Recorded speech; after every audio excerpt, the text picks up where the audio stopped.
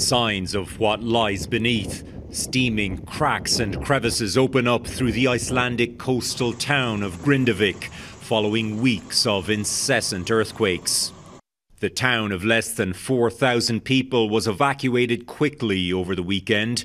There are fears a volcanic eruption could happen anywhere at any time. The nearby Blue Lagoon tourist hotspot has been closed too. Authorities are now escorting residents in one by one during a lull in the tremors. We are waiting. We are first in line now to go into Grindavík, and you only have a few minutes to grab things. Activity from the nearby Fagradalsfjall volcano has formed an underground intrusion or stream of magma, 15 kilometres long and right beside Grindavík. Some of the magma is now less than a kilometre below the surface.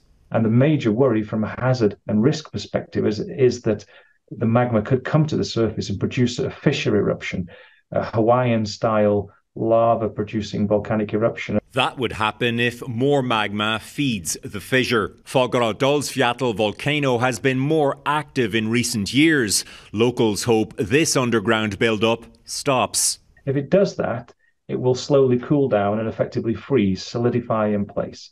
It's also possible, although less likely, that magma comes to the surface in or near water, creating an ash cloud similar to the huge Icelandic eruption in 2010. That closed airspace on and off for a month across Europe, a temporary inconvenience.